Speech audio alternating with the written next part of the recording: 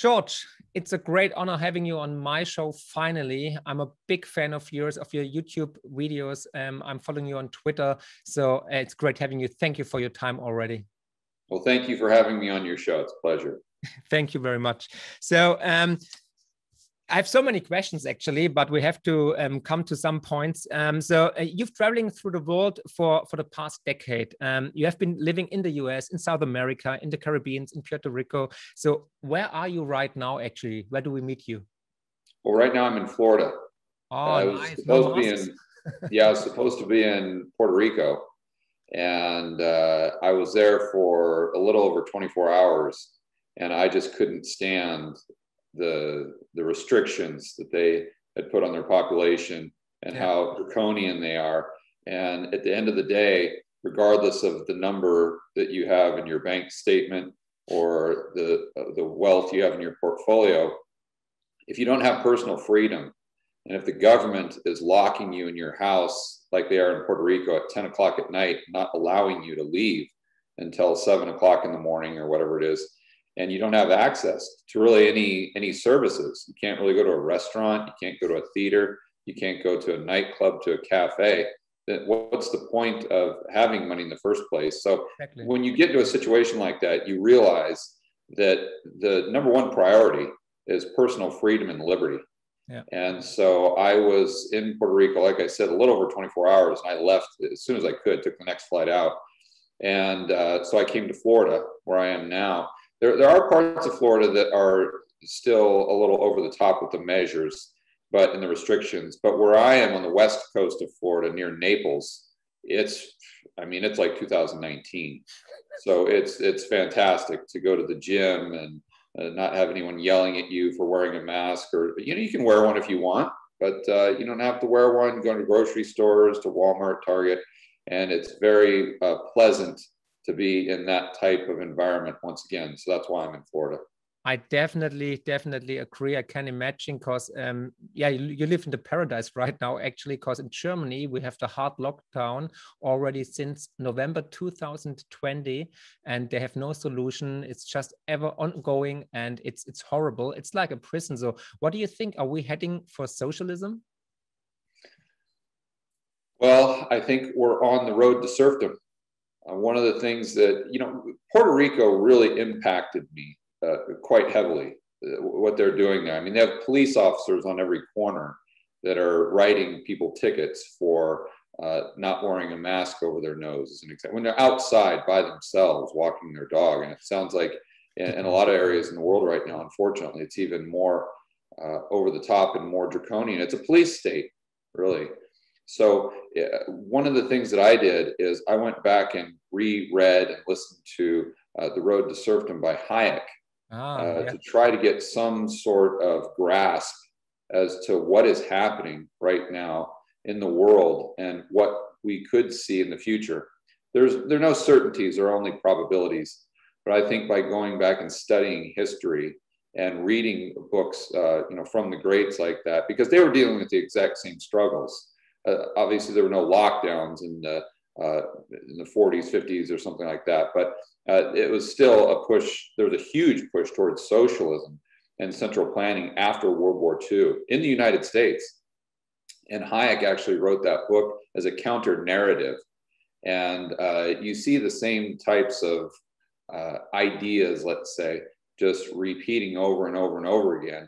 And it's, we think that right now we're living in unprecedented times. To a certain degree we are, but in other ways we're not. And it's just history repeating itself and kind of rhyming. So from my standpoint, it was comforting to go back and just listen to that over and over and over again to try to get some bearings on where we are now. But the point is that, yes, the United States and the developed world is definitely on the road to serfdom. Now, in his book, and I've got an audio book where he has some notes and some thoughts after the book was written, where he kind of gives you an editorial. And what he said is there's two, the definition of socialism is really the government controlling the means of production. But a lot of people conflate that with a welfare state. such as Sweden or Denmark, something like that. And the two are not really the same. But Hayek said that regardless of whether you want to call it socialism or welfareism, although they are different, they're both putting you on that road to serfdom. It's just a matter of timing.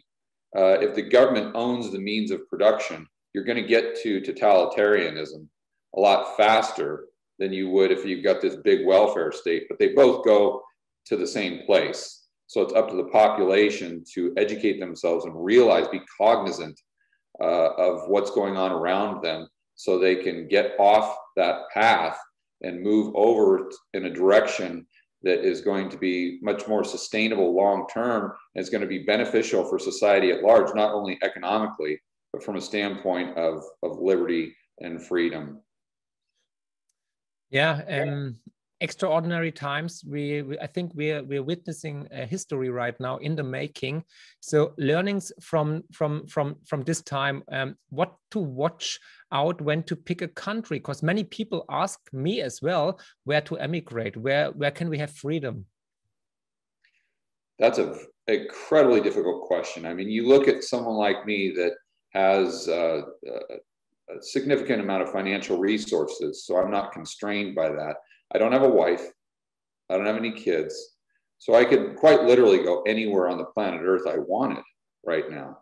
And trust me, I've done the research. There are that's why I ask you. There are very few places that are open. You got Tanzania is an option. And I was thinking about going to Tanzania. And I'm actually interested in Tanzania from an investment standpoint long-term as well. So kind of you kill two birds with one stone. But it was a 30-hour flight, and I've got a Rebel Capitalist live event in Miami, June 11th to the 13th, which is an investment conference I'm doing. And so I didn't want to go all the way out to Tanzania, then have to come all the way back for that event in June. So the happy medium for me, the compromise, was to come to Florida, where, like I said earlier, in Naples, it's just wide open. It's very pleasant. There are very few restrictions. Some businesses request that you wear a mask, but they give you the option. Even the big chain stores, which I thought was fascinating. You'd think that like a Target or a Walmart that had a national footprint would be more, would enforce those restrictions more. But even if you go to a Target there, nobody is wearing a mask. Very few employees are.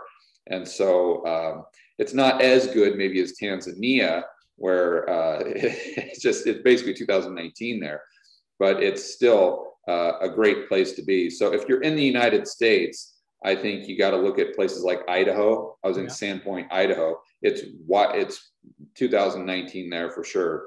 I was even in restaurants where the waitresses and the cooks weren't wearing masks. What was funny when I was there visiting family, some of my family members in Sandpoint haven't been outside of Idaho since March of 2020. Incredible. And I was telling them how it was in the airports and on the planes and about all these restrictions and people wearing masks when they're walking their dog, when no one's within a mile radius, when they're in their car by themselves, or or that you even have to wear a mask going into a grocery store. They didn't believe me. I'm not joking. They did not believe me. They said, no, you've got to be exaggerating. There's no way Americans would go for that. We just don't believe you. And I'm like, I said, turn on the TV. I mean, you guys been watching. Oh, we don't pay attention to that nonsense. So you see, that's the type of attitude that you have in Idaho. So if you're someone who really loves liberty and freedom, that's definitely a place to go, along with the west coast of Florida. Miami's not very good. But then outside of those states, when you go into other countries, other than Tanzania, maybe Belarus, I've heard is good. Sweden might be decent. But I don't know of any others. Yeah. So what do you think, which will be the best country during the next economic crisis? Will it be as well Tanzania or Sweden or Florida, or you think about another country? Well, I think you've got to look at, I mean, longer term, you know, once this is behind us, I think you've got to look at countries who won't benefit in any way, shape, or form. The politicians would not even benefit from the Great Reset agenda. And so what that boils down to is a lot of the climate change initiatives that are, you know, being pushed. And I'm not saying they're right or wrong. That's for another video, but they're being pushed by the World Economic Forum. And so if you look at countries like Brazil, if you look at the Middle East, if you look at Russia, they would be impacted negatively to a great degree if these, you know, if this agenda is pushed through by these global elite. And so the most likely you're going to get some extreme pushback there. Also, if you look at what the Great Reset is trying to do, it's all about central planning, and it's all about socialism or potentially even communism. And if you look at the countries in Eastern Europe that have just, you know, a lot of the older folks in the country remember what it was like to live under socialism, you know, such as, you know, the old Czech Republic or old Yugoslavia or something like that. You know, those people, they've seen this movie before and they know how it ends. And so I think it would be much more difficult for them to go along with the plans of the World Economic Forum if they're moving more towards a centrally planned economy or socialism. It would be much harder to convince those people to go for it than, unfortunately, some individuals in the developed countries like the United States, Canada, Australia, New Zealand, who haven't experienced those types of tragedies, economic or from a personal or societal standpoint in their lives. Yeah, I think people in the West tend to left-wing policies. They like the universal basic income. They like the socialistic ideas, MMT, and so on. But the people in the eastern part of Europe, for example, they can remember how it was during socialism and communism, and they always warning me like, hey, it's the same old pattern. You know, it's like in the 80s, in the last century. So guys, don't fall for it. But we all do because it's so sweet and yummy, and everybody pays, but we know socialism never worked and planned economies either. So it's incredible. It's crazy, and it drives me crazy. In Germany, I can tell you, we'll have big elections in September, and I think the Green Party will win this election. So we will have a green chancellor. Can you imagine? After Angela Merkel, we will have a green chancellor. She's 40 years old, and she never worked in her life. Yeah, she always was a politician, and she will screw it up totally. I'm so sure. So that's why I come to Naples. So hey, keep a seat free for me, and let's order some beer, because this will happen. Actually, I'm in Cape Coral right now, which is very close to Naples. There's actually a lot of Germans here. Yeah, I mean, you see? a lot. Yeah. In fact, the place where I'm staying right now, this house is a gorgeous place right on the canal. It's owned by a German. It's and me, by the way. You own this place. That's very nice. Congratulations on the remodel. It's fantastic. Thanks. My father did it. Yeah, but the gal that manages the property is German as well. Okay. And there are a lot of Germans in Ecuador as well. When when I first went to South America, that's where I first started to invest. And a lot of the hostels were owned by Germans and Austrians. And all the Ecuadorians knew that if they wanted to go someplace that was clean, where you could get a good room, you always go to a place that was owned by a German. Exactly. So, yeah, let's take a step back for a moment. Who is George Gammon actually? Because it's the first time you're on a German channel. I'm really grateful about that you appear on a German channel the first time with me. And you produce, from my view, some of the best deep reviews in macroeconomics, economics at all on YouTube. It's a pleasure watching you, and I have to recommend everybody here on this channel, in my audience, my subscribers, check out the channel from George. It's amazing. It's a blast. It's much better than my channel. So I will come there one day, but you are definitely an idol. So I will put all the links in the show notes, of course. So who are you, and what did you do before actually? Yeah, well, I almost flunked out of high school. And I always like to tell that story because people might watch my videos or some of the interviews or something like that and assume that they need to have a extensive education to understand this stuff, and you don't. I'm just completely self-taught. So if I can get it, any of your viewers can, or anyone listening to this can understand these concepts. Most of the things that confuse people is just the language. They use this esoteric lingo, and once you understand the language, it's pretty straightforward. But the first venture was always with business and entrepreneurship. Back in the late 90s, I started a t-shirt company that I wouldn't call it a company. I tried to start a t-shirt little business that failed miserably, but I was always an entrepreneur, and had some wins. I had some losses. Fortunately, I did a little bit. I had a few more of the winners than I had the losers, and I was able to retire at the age of 38 in 2012. Congratulations. But I was always very good at making money from a standpoint of business, but I knew nothing about investing. Absolutely zero. I didn't know what a yield curve was. I really didn't know what the Federal Reserve was. Didn't know what the bond market. I mean, I had no clue. Okay.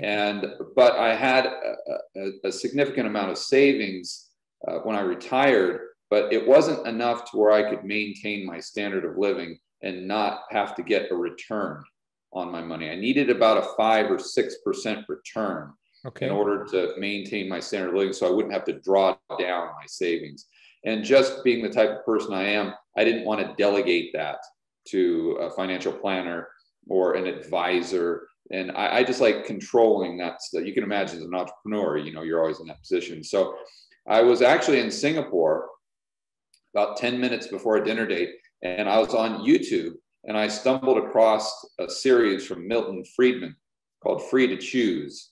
Yeah. And it was just, it's like I got hit in the head with a ton of bricks. It was just the most incredible thing I had ever seen, because he articulated what had been in my mind and the experiences that I have had and what I thought to be true, not only as an entrepreneur, or an employer, but also as an employee.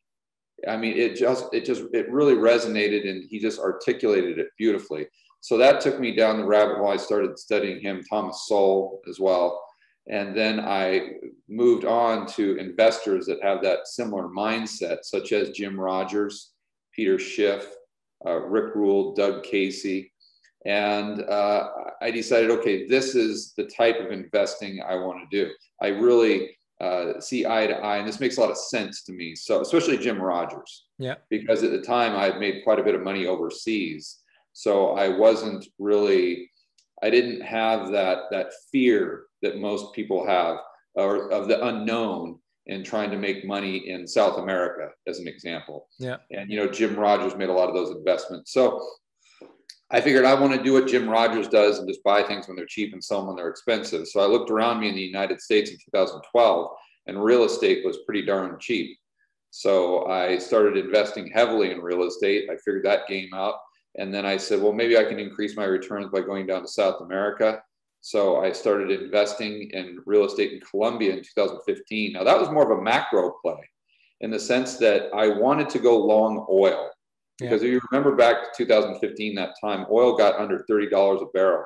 And I was smart enough to know what I don't know. And I didn't know oil. So I'm like, okay, well, I want to go long oil, but I don't know anything about it. But I do know that the Colombian peso is loosely tied to oil, because a majority of their exports are oil. And so I thought, okay, well, the Colombian peso is loosely tied to oil, or correlated. If oil goes up, maybe the peso does too against the dollar. So let me buy an asset that's denominated in pesos, because then by default, I'm kind of going long oil. Well, the only asset class that I understood was real estate. So that's why I started buying real estate in Colombia. It was actually a play on oil. So we were there, and I kind of built a team, which I still have today, where we buy a lot of distressed properties from motivated sellers, and we remodel them, and we either sell them or keep them in a rental portfolio. And in 2019, we were doing a lot of these projects, and I thought to myself, well, shoot, this would make a good TV show, because they're very popular in the US, so why wouldn't they be popular down here?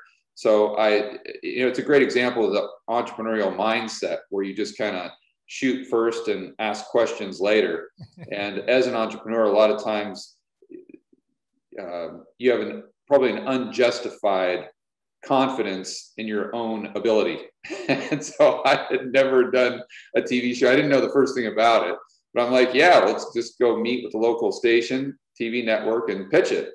So I went down there. Long story short, I don't know how, but they bought into my vision. And so I produced a TV show there called Vida en Remodelación. And so the remodeling life, and it followed me as the real estate investor and my designer and architect. They're a husband and wife team. And it followed us around. We did 13 episodes. It was a big success. Everyone loved it.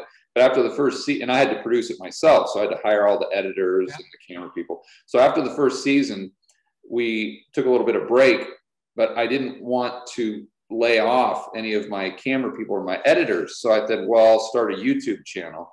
And initially we were talking about real estate, but my real passion is macroeconomics, as you can tell. Yeah. And so I kind of inserted a few of the macro videos, those topics, but I didn't think anyone would ever want to listen to a video on the repo market or quantitative easing or something like that.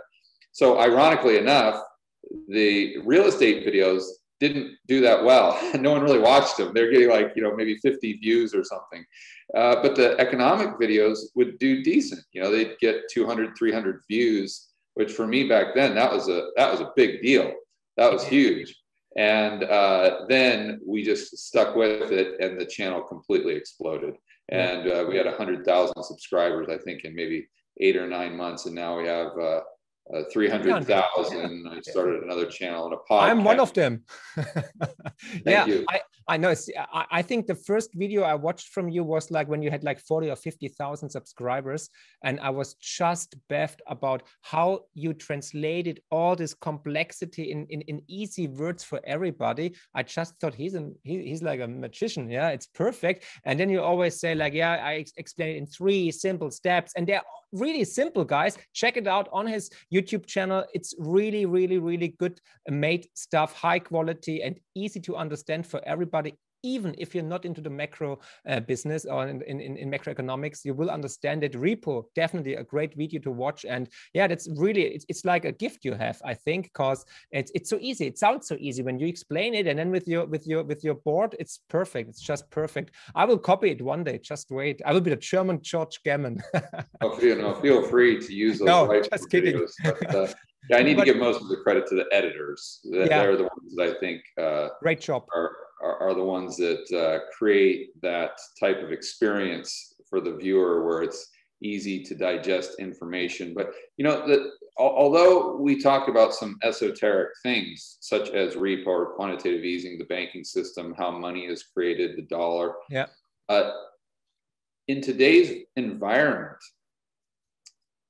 people need to understand that even the average Joe and Jane, whether you're in Germany, whether you're in the United States, doesn't matter where you are in the world, especially in the developed economies, you have to understand this stuff. You need to understand how negative rates work. You need to understand how the bond market works, central banking. You need to understand the overall vision that the global elites have for the global economy. Yeah. Because if you don't, you're going to wake up one day and you're going to say, what on earth just happened to my liberty and my portfolio and possibly my purchasing power? I always say you can either be prepared or you're going to be a victim. Yeah. And in the world we live in today, unfortunately, because it's an inflationary world. Back in the late 1800s, and I don't know what it was like in Germany, but in the United States, from the year 1800 to 1900, consumer prices went down by 50%. Yeah. 50. So, and especially during the late 1800s, you had maybe 2% deflation per year. So prices going down, but nominal wages per capita income actually went up by about 1% per year. So did nominal GDP on a per capita basis. So wages basically went up, but prices went down. And you could get about a 4% interest rate in the bank. So if you look at a real yield, that's maybe a 6 or 7% return you could get on your money as far as purchasing power just by placing it in a bank. You see? So think about what that would do to the average Joe and Jane. They would be incentivized to save and just put their money in the bank. They wouldn't be incentivized to speculate on stocks or real estate or use leverage, and they wouldn't have to know all of these issues going on with central banks and stimulus and money printing, and they wouldn't need to be a professional speculator or gambler. But unfortunately now, since the Fed will just come right out and explicitly say that their inflation target is 2% plus per annum. So what that means is they want the stuff that you buy at the grocery store to go up by at least 2% per year. They want you to be 2% poorer per year. And somehow they think that that is going to drive the economy forward. It's complete nonsense. But my main point is, unfortunately, nowadays, because of this inflationary environment in a fiat money system, we have to be professional speculators or investors, hopefully, where back in the 1800s, if we had sound money and we had the government and the central banks out of the equation, and we just went back to like a free banking system, then we wouldn't have a need for any of this stuff. And we could just focus on enjoying our lives and producing goods and services and being more productive, which at the end of the day is how true wealth of a society is measured. Yeah, very nice explained. Definitely right. I agree with you 100%. That's why my channel is called Financial Intelligence. That's what I want to give the people, because they have to understand how money works, how is it created, what's the job of a central bank. And if you understand how this works, then you can defend yourself. You can buy the right investment to protect your purchasing power for the future, because I see big inflation coming, and that's what my intention is, to help the people around me, so they will not lose everything like they did in the last couple of 100 years. Couple of times in Germany we had the monetary reset in 48, for example. People lost 90% in average, and we had in 1923 Weimar Republic. This was people still feel it, they still know the stories from their ancestors, from their grandparents. People lost everything, and I think we're on the track to hyperinflation right now, because they print like never before, and the central banks are in the end game. This is my opinion, because this fiat money system is dying, and they know it, and that's why they want to put digital central currencies on the table. So we have to pay in digital euro, digital dollar in the future. So what's your take on this, actually, on CBDCs, central bank digital currencies? Do you think this is part of the Great Reset from Klaus Schwab, or what do you think about this? What's your take about that? Yeah, I absolutely do. But before we get there, I think you touched on a very interesting point, going back to the hyperinflation of, I believe it was 23, wasn't it? 23. Yeah, I went back and studied that quite extensively. Okay. And what was fascinating to me is and what the currency was, the mark? Reichsmark, yes. Okay. Reichsmark, yeah. So the currency between it is a brief time frame of around 2 years, a year and a half maybe. So from, call it 20 to 21 and a half, or maybe from 21 to 22 and a half, I guess, because it was right before the hyperinflation. The currency in Germany actually went up against the dollar. It appreciated against the dollar. And then all of a sudden, because of what started happening back in 1914, that's another thing most people don't realize. The seeds of the hyperinflation were planted back in 1914, where they were printing money for the war. It's always what happens. These governments today is print loads of money to go to war. And what ended up happening is they kind of have this crack up boom, but they were inflating the money supply by 50, 60% per year. But what was happening are the assets were going up at a faster rate than the value of the currency was depreciating against goods and services. Yeah. So they thought that this was just some sort of economic miracle, that they could just keep doing this. And this cracked up boom, people were getting richer because, again, the asset prices were going up faster than the currency was going down. And then another thing I thought was fascinating, taking us to the central bank digital currency, is in I believe it was 1920, the United States had done a similar thing with the growth of M2 money supply, but they decided to kind of turn off the spigot. And I believe the UK might have been in the same boat. But then Germany, just instead of turning off the spigot, they turned it on to an even greater degree. But what was fascinating, based on what I read, is during that time frame from 1920 to about 1922, the commercial banks got really confident with the German economy, and they started lending a lot more. And so they took part of this boom. And I think why that's important is because if people understand the creation of money, they realize that money typically is created by the commercial banking system. Yeah. In the sense that when they issue a new loan, that's brand new money that has been created that did not exist before. Yeah. So your broad money supply increased by, let's say, $100,000 if a bank creates a loan for $100,000 for someone to buy a house, as an example. Yeah. So a lot of incredibly smart people that I talk to, such as Jeff Snyder and Brent Johnson, believe that it's going to be very difficult to get sustained inflation like we saw maybe in the United States in the 1970s, or moving into a hyperinflation period, if you don't have those commercial banks creating all of these loans and doing it very aggressively. And my point was, I thought that was fascinating, that was actually a key component of that transition period going into the hyperinflation event of 1923 in Germany. So where does that, let's take that knowledge and that kind of history lesson and apply it to what we see today. Well, you've got examples like Japan, where they've been trying to create inflation for, call it, decades, and they haven't been able to do it.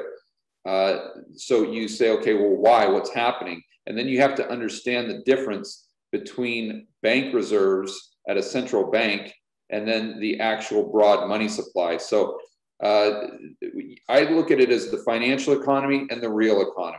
Yeah. And you can create more, quote unquote, money in the financial economy. And if it's a liability of the central bank, meaning these bank reserves, it doesn't necessarily filter out into the real economy.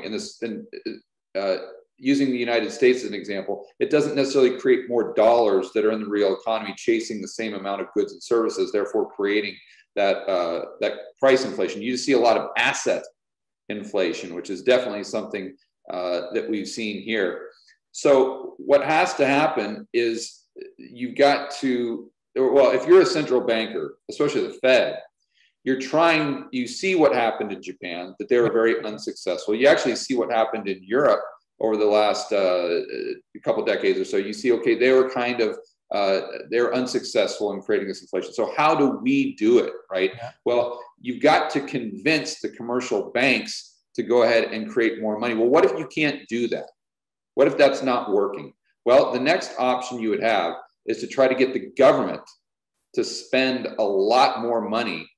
And then you, the central bank, the Fed, would go ahead and monetize it. Because you see, if the government issues bonds to spend money, all they're doing is taking money out of the economy and then just putting it right back in. There's really no net increase in currency units. But what happens is if they sell bonds and the Fed buys those bonds by just creating more bank reserves, then when the Treasury spends that money into the real economy, that's actually creating additional money supply, which is one of the reasons you see M2, which is our broad money measurement in the United States, just go completely parabolic in 2020. I mean, the M2 money supply went up by like 20 or 25%. Yeah. The problem with that is, yes, if that's sustained, it most likely will create the type of inflation needed to bail out these over-leveraged governments. But you're dependent upon the politicians agreeing and getting these stimulus package continuously through and that money out. So you're like, okay, maybe it'll happen, maybe it won't. And that's why whenever you hear Jerome Powell talk about fiscal policy, or excuse me, monetary policy, he always says that, well, we're doing pretty much everything we can do. We're kind of, he won't come out and say it. He's like, we're pushing on a rope right now. We need fiscal. That's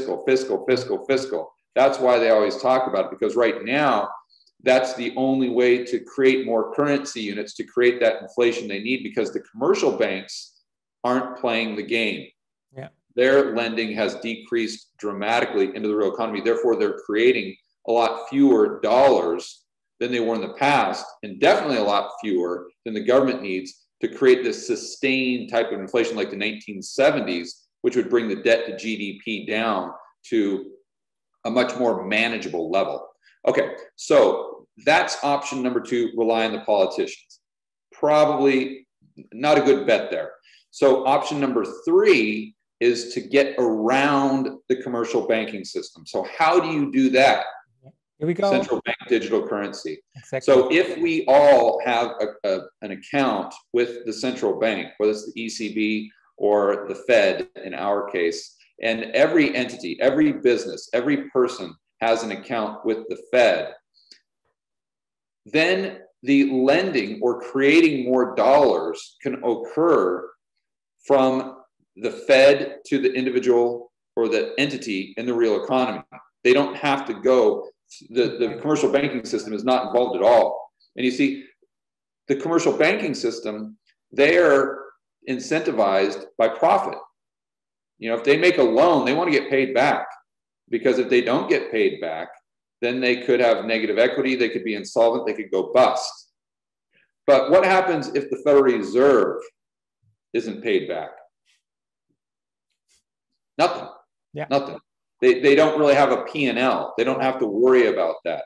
So they can just go ahead and issue loans to, I mean, if you think the lending was crazy back in the United States, the housing market in 2005 and 2006, you know, we have that saying that anyone could get $1 million home loan if they could fog a mirror.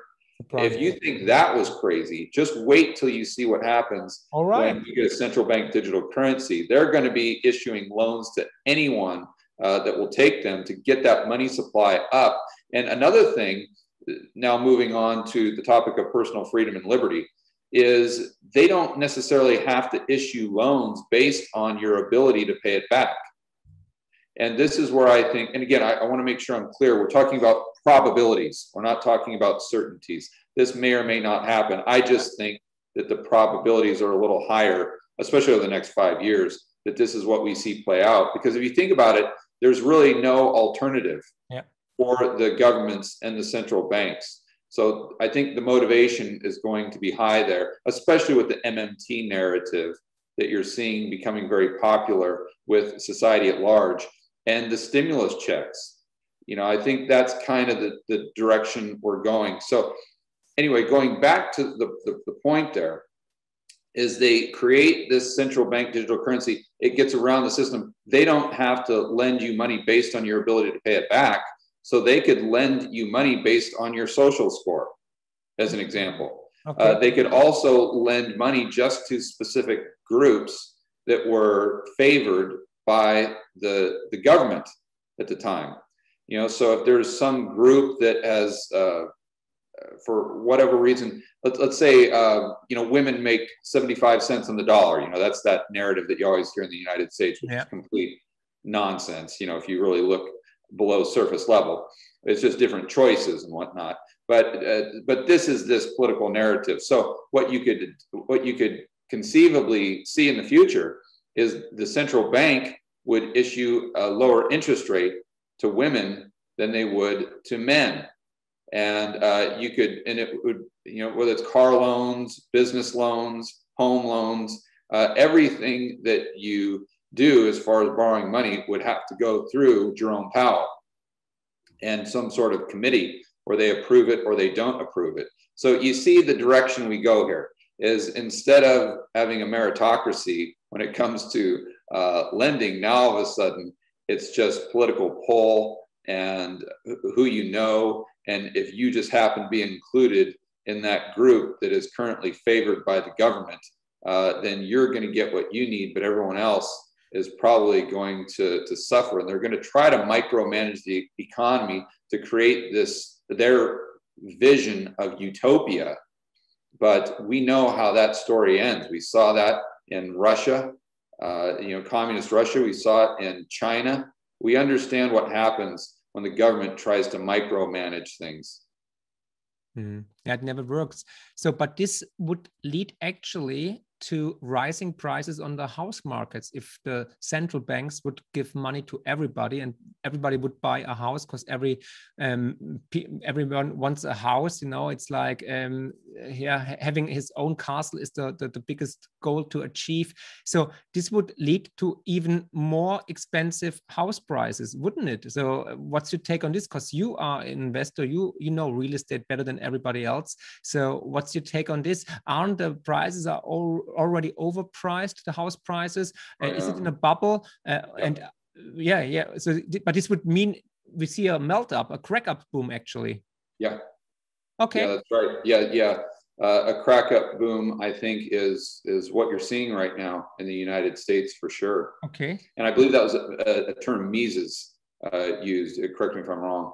But that's exactly what I think is going on. But I think when you're looking at real estate, what you have to ask yourself is, are prices going up in nominal terms or in real terms? Because just because your house goes up by 5% per year doesn't mean that you're increasing your purchasing power. If inflation is going up by 10% per year, then you're actually losing purchasing power. Yeah. So I think that's the first thing that you've got to think through. Also, a lot of people focus on the demand side of the equation. So if the central bank is just giving money to everyone, they're sending out UBI, stimulus checks, they're giving home loans to anyone that can sign their name on the dotted line. We think about this increasing demand, but what we don't usually think about is the supply side of the equation. And I think that what we're talking about as far as the central planners really trying to dial in that thermometer, the economy, thinking arrogantly that they can. I think that really destroys a lot of the supply, not just of housing, but in goods and services across the board.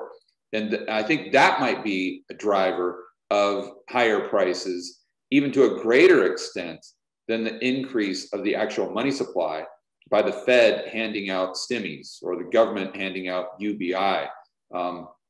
They definitely both play into it.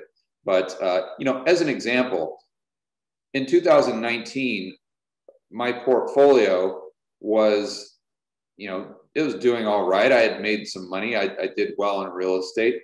But in 2021, my personal portfolio is a lot larger than it was. It's grown significantly since 2019 because asset prices have gone up so much. Yeah. You see? But my point is right now, and you guys, I'm sure, are experiencing this. Is my life better now or in 2019, as far as if it's measured by the amount of goods and services I have access to? Exactly. Right? I mean, I'm in Florida, which is very open, but it's almost impossible to get a reservation at a restaurant on a Friday evening, 2 or 3 hour wait. It's almost impossible to get an Uber, to get a taxi. I mean, you just can't, there's so many. I went to the grocery store the other day to get a toothbrush and they were completely sold out of toothbrushes. There's just none available. I mean, can you imagine going back to 2019 and going to your local grocery store and them not having any toothbrushes? I mean, what is going on here? Socialism. This is called socialism. Yeah, but exactly. It reminds you of what true wealth is. We get brainwashed as a society to believe that wealth is just this little piece of paper, like a green piece of paper here in the United States called a dollar. Yeah. Or wealth is determined by a number that's in your checking account, right? But let's think about what that number represents for a moment. You see, that number isn't, it's not like they have that many green pieces of paper just sitting in a vault with your name on it. No, that number is basically just a bank liability. It's them saying we owe you this many fiat units, which by the way is another IOU. So it's like saying we owe you IOUs, right? So if you think, which most of society does, that society is wealthier if the number on aggregate total of their checking account goes up, well, then what you're saying is that you believe society is wealthier if we just increase the amount of liabilities in the commercial banking system. Well, that doesn't make a lot of sense, right? And taking it to another extreme, you say, okay, well, if you were stranded on a deserted island and you had a chest full of $1 billion or €1 billion, well, would you be rich or poor? Well, you'd be dirt poor because the only thing around you is a coconut. And so you don't have any stuff. There's no goods and services. So that's really how we need to determine and see wealth. You know, I'm on Twitter occasionally, and I see a lot of these guys that on paper have made a fortune in Bitcoin or cryptocurrency, or just fill in the blank, you know, gold, you name it, any asset stocks, price. real estate. Yeah, or they're saying how, you know, Bitcoin is going to go to $1 million, which it very well may go to $1 million, and how they're going to be rich. They're going to be fabulously rich.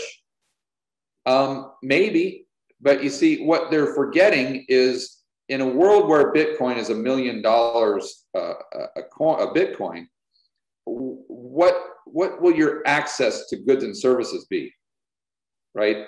And if we live in a world where there are very few goods and services, it doesn't matter how much gold you own, it doesn't matter how much real estate you own, it doesn't matter how much crypto you own, you're going to be poor. Your quality of life, your standard of living is going to go down. I mean, an easy thought experiment would be, just imagine if you lived in Venezuela right now, right? You live in Venezuela and you can't get out. And you know that you go to the local grocery store and there's basically nothing there. There's no medicine if you get sick. So you could be a Bitcoin billionaire. And if the whole world was Venezuela, you wouldn't be that rich, would you? So you see, my point is, as a society, we really need to start focusing on producing goods and services efficiently. So how does this help people see the policies of the World Economic Forum or the central planners in a more clear light? Okay, so I know a lot of people get kind of tied up with thinking through universal basic income, right? Or these stimmy checks. Say, George, well, how can this possibly be bad? It's helping people that need the help right now. It's putting money in their back pocket so they can go out and spend it. And that, you know, one man's spending is another man's income, this type of belief system. Well, I would just simply ask you to look at things through the lens of what true wealth is, the way we just explained it. So are these stimmy checks, or in the future, will they create an environment where society is producing more goods and services or fewer goods and services? Now think about that. The government is paying people to stay home. The government is paying people to not produce.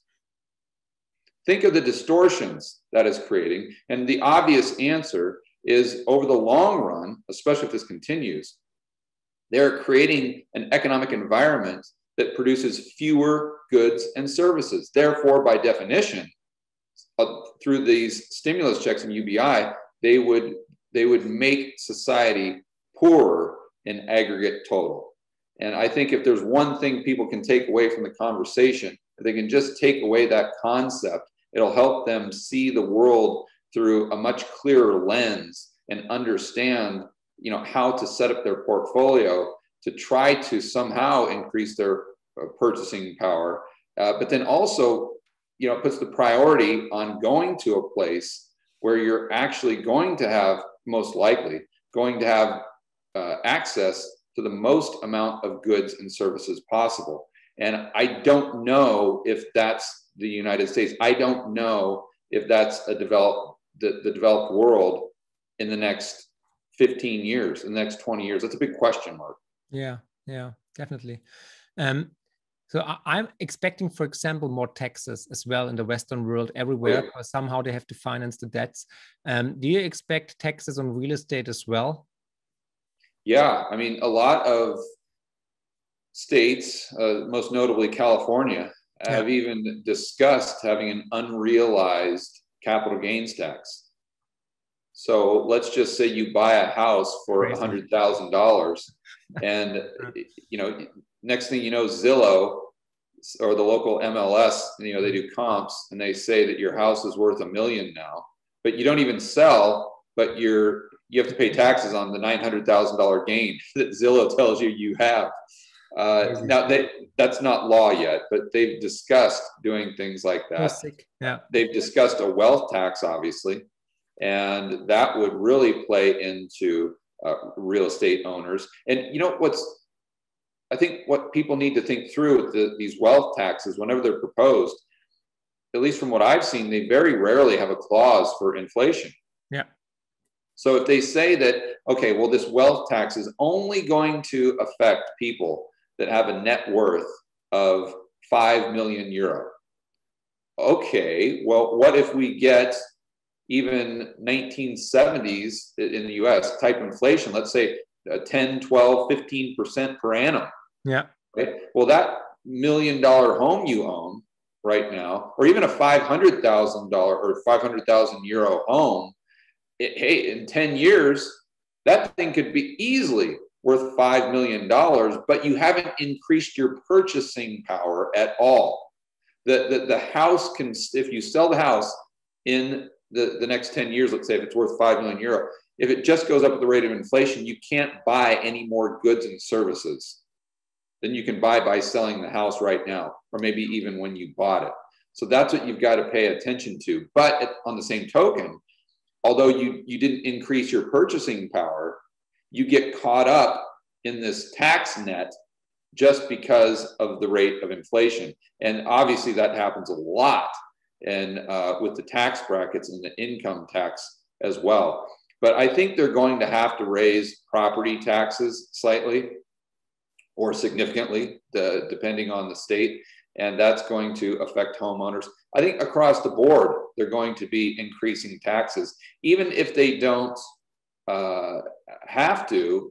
Philosophically, I think they're going to, just because they get political brownie points by soaking the rich, right? And what I meant by that statement is a lot of these people or politicians on the left have adopted this policy of MMT. Yeah. Okay, well, if you believe in MMT, then why are we increasing taxes? Yeah, exactly. Why do we pay taxes anyhow if we can just find it out of thin air? They can pay taxes themselves. Yeah. Right. Well, they would argue the only reason you pay taxes is because it gives them a lever to control inflation.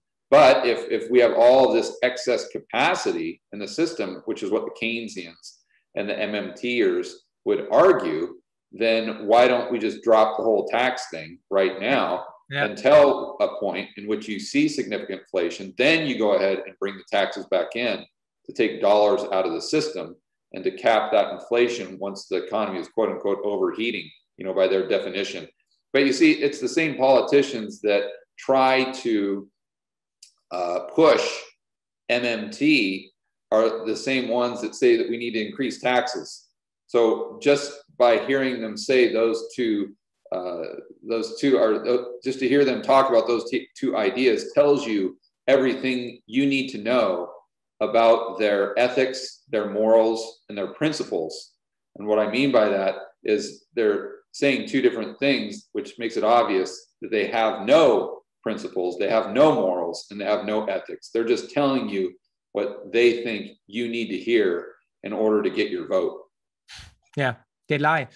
Yeah, it's all a Ponzi scheme, everything. The monetary system, the political system, it's all a Ponzi. So let's talk about the central banks, because you've been a wizard on central bank policies and in explaining how the whole game works actually. So where does it all lead? What is the end game of the central banks? What do you think? Well, I think the end game is, there's an end game for the central banks, but I also think there's another end game in mind for the people at the World Economic Forum and the IMF. And I think if we talked about the central bank's game plan, they want to control the currency. Yeah. And using the Federal Reserve as an example, they know that they don't control the dollar. They know that that's the commercial banking system, yeah. And they're held hostage by the commercial banking system or the politicians, like we were discussing earlier, fiscal policy.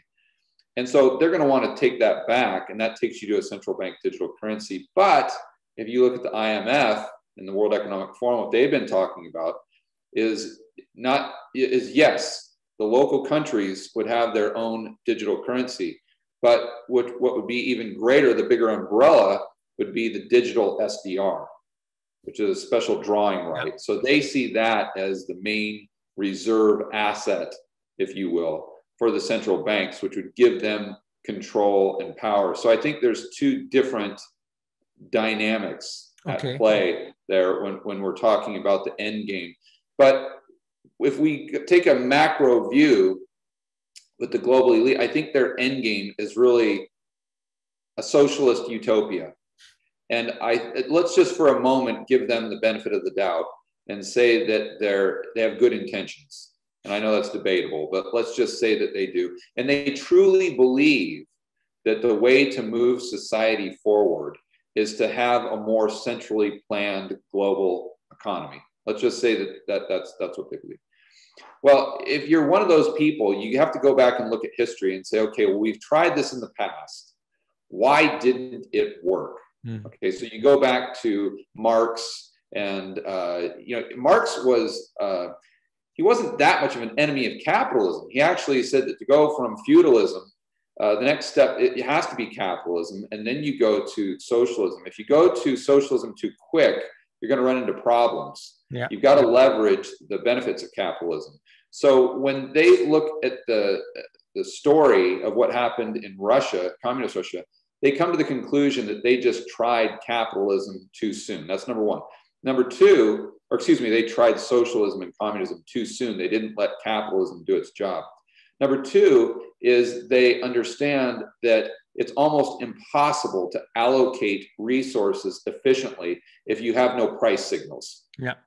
You see, if there are no prices coming into individual entrepreneurs or people that are in control of the means of production, then you don't know where that steel should go. You don't know where that lumber should go. And that's why you see a country like the Ukraine and Russia, they can have a massive famine, although they should have plenty of food for not only their own country, but to export to all of Europe and maybe the entire world.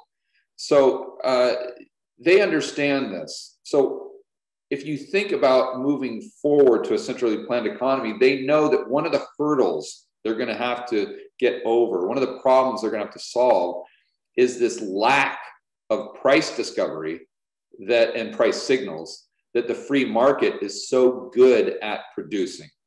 Okay, well, let's go back and think about that world of central bank digital currency where we all have an account, a business account, and corporations, it doesn't matter.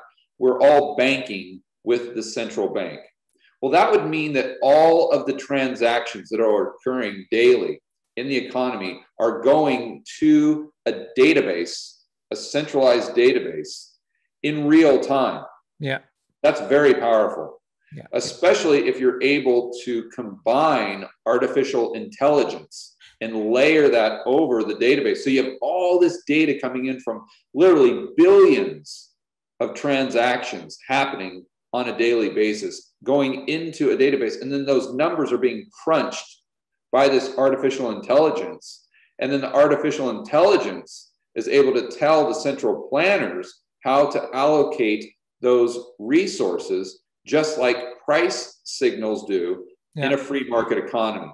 So, and this is all speculation. You know, I'm coming to these conclusions a few different ways. Number one, reading everything that they say on the topic on their own website. So this is coming straight to them, reading what their vision is for the world by 2030. I'm sure you've done videos on that, you'll own nothing and you'll be happy type of deal. And then also just trying to put myself in their shoes and saying, listen, if you had to solve the problem, and if a free market capitalist society was not an option, that was not an option at all, and you had to solve this problem, you know, how would you do it? And I think that's what makes the most sense to me, is this leverage artificial intelligence, but you'd have to have the data to do that. And I think that's why, another reason why you're going to see a big push toward the central bank digital currency. You know, above and beyond just the ability to micromanage inflation by producing, you know, negative interest rates and banning cash, which is kind of the more obvious thing that comes to mind. So, George, do you think they will succeed in implementing this dystopian future?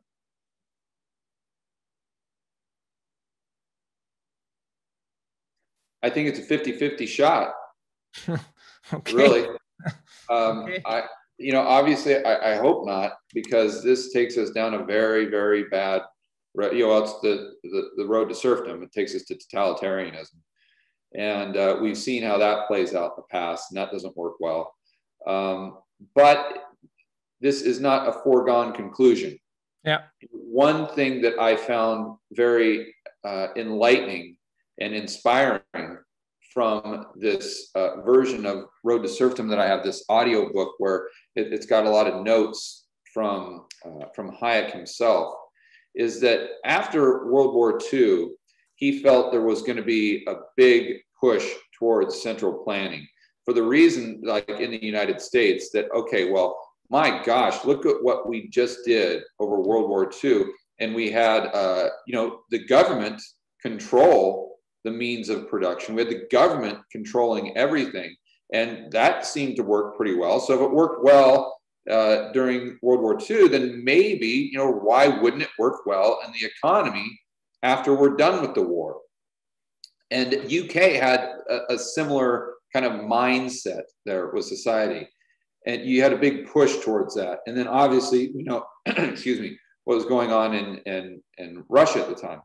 So he used this as an example to show that in all three countries, you had the same type of narrative that was being pushed, but they went in completely different directions. The UK kind of went down the middle. Russia went toward the central planning.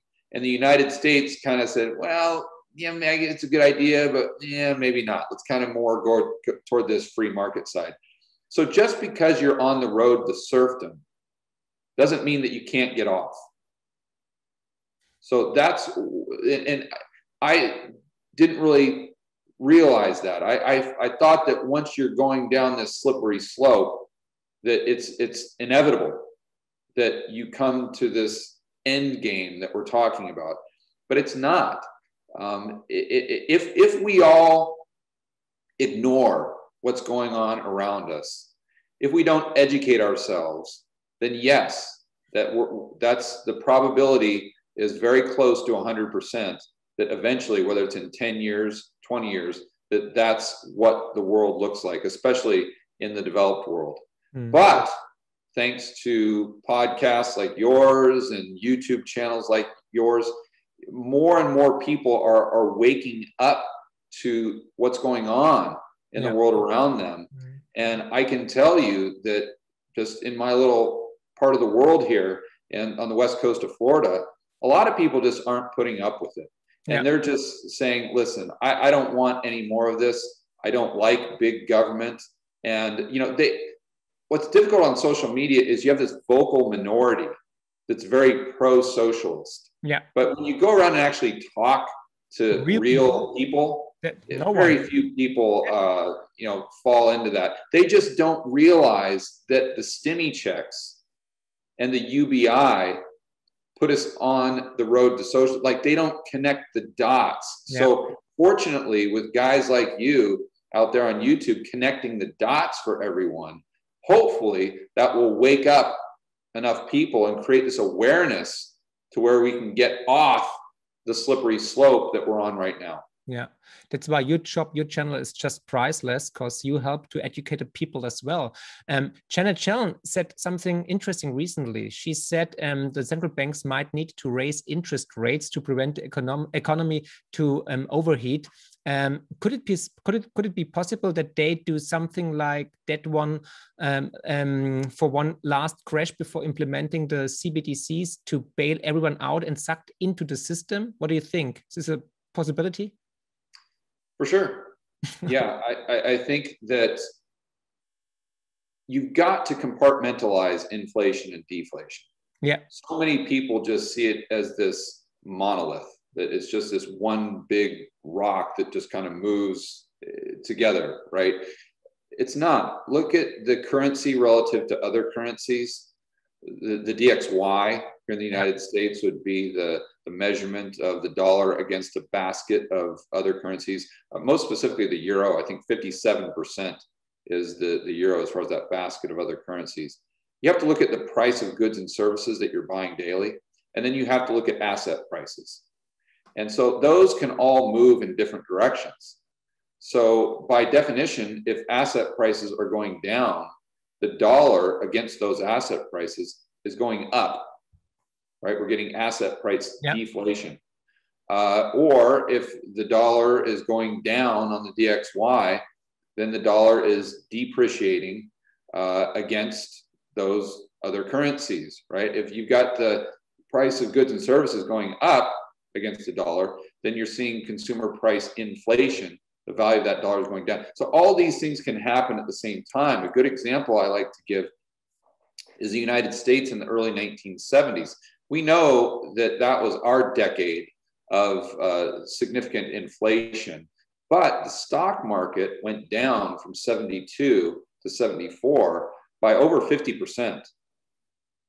So just because you have consumer prices going up doesn't mean that asset prices won't come down in nominal terms. And that's why, another reason why people need to be so careful about how they invest right now, because we are in the everything bubble. Yeah. I mean, that is just the bottom line, especially here in the United States. I mean, when you look at real estate, it's the everything bubble. When you look at the stock market, everything bubble. Bonds, obviously, you know, at 5,000-year lows, which means if the interest rates are at 5,000-year lows, the bond prices are at 5,000-year highs. And it's the same thing with corporate debt. And it doesn't mean that there's not opportunities out there. But every single person that's got money to work, that's trying to preserve their purchasing power from being eroded or protect their purchasing power, the value of what they have from being eroded by inflation, they need to be cognizant of these things. And again, it goes back to why your channel and others are so important. Yeah. Yeah, let's talk about investment. You said, you mentioned in several videos that your investment portfolio looks like 80-10-10, 10% in gold and precious metals, 80% in investments that serve you as a passive income like real estate or dividend stocks, and 10% in potential moonshots like Bitcoin. So you have been quite skeptical about Bitcoin, but it seems like you're warming up for Bitcoin. So what are your current thoughts on Bitcoin, and what do you think for the future will hold up for Bitcoin? Well, I don't know if skeptical is the right word. I've been bullish on Bitcoin for quite some time, and I've owned Bitcoin for several years. I think the Bitcoin debate, you need to also compartmentalize and say a lot of people conflate the two, that meaning that there's an argument as to how high the price of Bitcoin may go. Will it go to 500,000? Will it go to 1 million? And then there's also the argument, will Bitcoin become global money? Mm-hmm.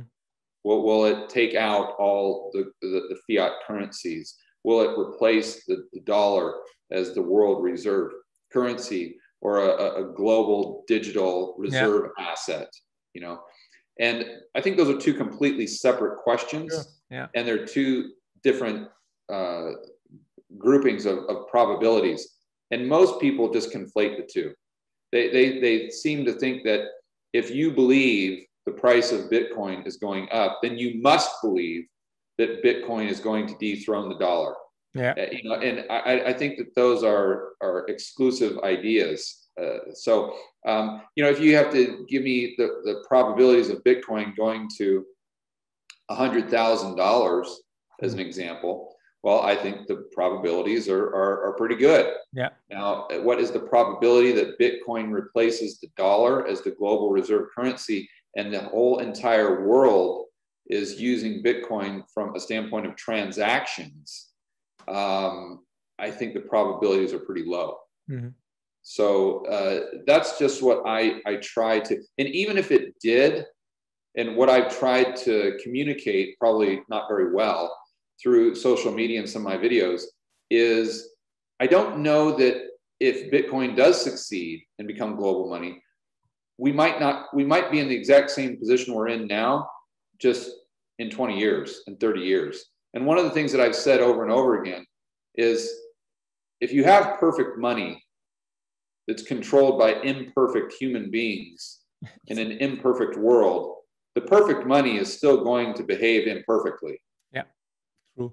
And what I mean by that is if you go back and look at the history of banking, and I don't know it in other countries as well as I know it in the United States, but you go from a full reserve system to a fractional reserve system that we had in the early 1800s, but that fractional reserve system was controlled exclusively by the commercial banks. So we had something called free banking, which meant that it was free of government intervention and it was free of a central bank.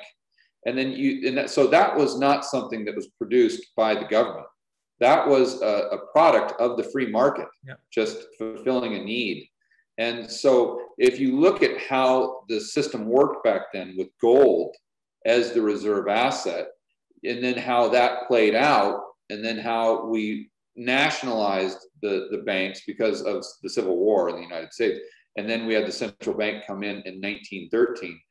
And then if you just replace the reserve asset, or if you replace gold with Bitcoin as the reserve asset, you know, does it not play out in a similar way, which over the span of decades gets us to a problem, the same problem that we have today, because they can take a certain amount of base money, call it Bitcoin, and they can create loans, additional, let's say, IOUs for Bitcoins, the exact same way that they did with gold. Now, the counter argument to that, which is very good, by the way, is that, well, we might not go down that path because Bitcoin is decentralized and you don't need to store it with a bank. And if you're not having to store it with a central entity, then they don't have the control over creating this fractional reserve system. It would be in the power and in the hands of the people. And I totally get that. And it's a very valid point.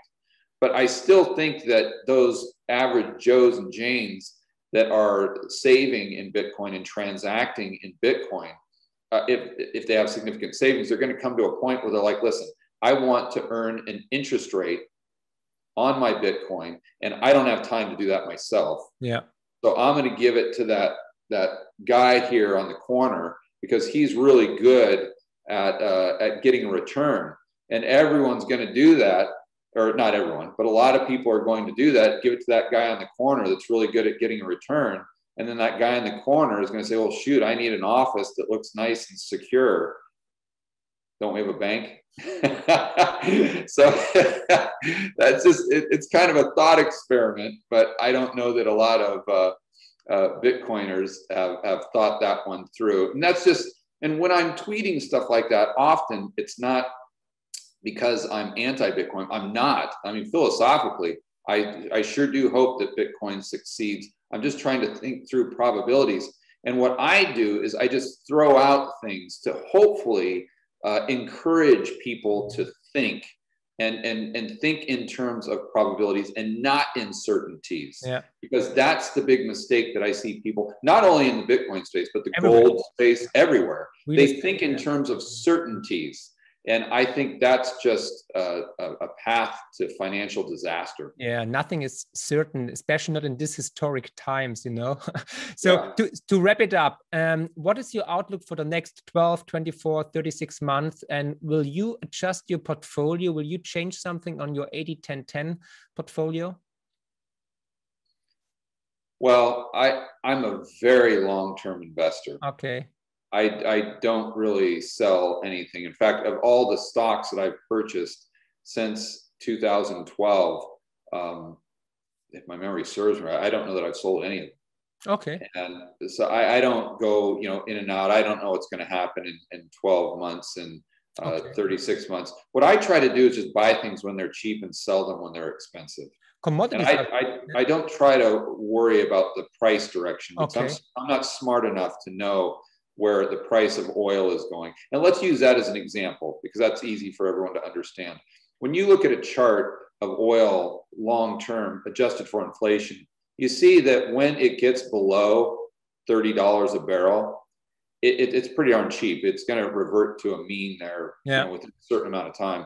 And you would have done well by buying under, if you were a long-term investor, you would have done well by buying it under 30.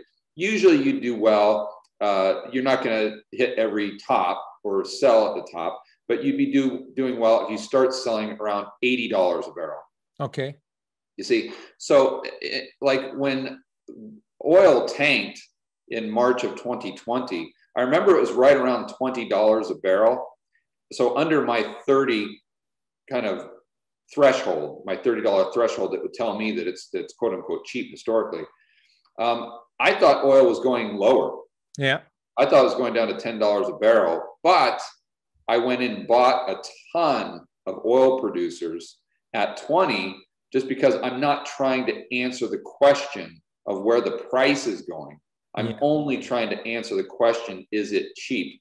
And if it's cheap, I buy it, right? So I don't know what I'll be doing with my portfolio, but I can tell you that as far as the oil producers that I own, if we get oil going above $80 a barrel, although I might think it's going to 100 or 150, I'll still start selling because, I'm someone who learned, this goes way back in my past, but I kind of got into blackjack. So I'm always, as in the early 2000s, I was counting cards. And that's really what shapes my investment philosophy is the game of blackjack. And in the game of blackjack, you've got an edge if you're playing correctly by basic strategy and you're counting cards. And as long as you play by the rules and you do that over and over and over again, you have the law of large numbers on your side. Mathematically, you're going to come out ahead. Now, it doesn't mean that you're not going to lose hands, but as long as you play by the rules, then you're going to come out ahead over the long run. And I look at investing the same way. So my rule with oil, is just buy it under 30, sell it under 80. So I'm going to do that, even though I think the price might be going higher, just because I know that if I stick to my rules, my investment rules, just like blackjack, over the long run, my portfolio should be higher in the future than it is today. Marvelous. George, great, definitely great talk, great conversation. So where can people find more about you? Oh, they can just Google George Gammon, Gammon, all the YouTube stuff. That's the name of my YouTube channel. They'll find the Twitter and my website. Yeah, I will put all the links in the show notes, definitely. And I'm really looking forward to talk to you again soon, I hope, because it's just mind-blowing picking your brain. It was a delight for me and a pleasure. And yeah, thank you very much. And one last question I have, actually. What do you think? What's the meaning of life? Sorry, just came up my mind. What's the meaning of life? Because you talked about money, investing, central banks, but this is totally different question. So what's the meaning of life for George Gammon? Is it traveling or what is it? Oh, the meaning of life for George Gammon. Well, obviously your family is your first priority. I think that's kind of why we're all here, But as far as me personally, I think it's just about, it's about setting objectives and challenges for yourself to get outside of your comfort zone so you can grow, not only professionally, but grow personally as well. And I don't think any of us are, or maybe I should say it this way. I think we learn the most and we achieve the most and we grow the most when we're outside of our comfort zone, trying to tackle things that challenge us today. So if I can continue to try to overcome challenges and to improve myself daily from a personal standpoint and a professional standpoint, then I know that at the end of the day, I'll have lived life to its fullest. And that's kind of how I define a life well lived. Beautiful, beautiful. Please take us with you on your journey. Take us with us to your journey, and share your thoughts and share your wisdom definitely with us, because it's just great for getting more aware and see beneath the horizon. Thank you for your time. It was definitely very exciting and very interesting. I'm still honored and I'm looking forward to talking to you again. Thank you, George, for your time. And thank you for having me.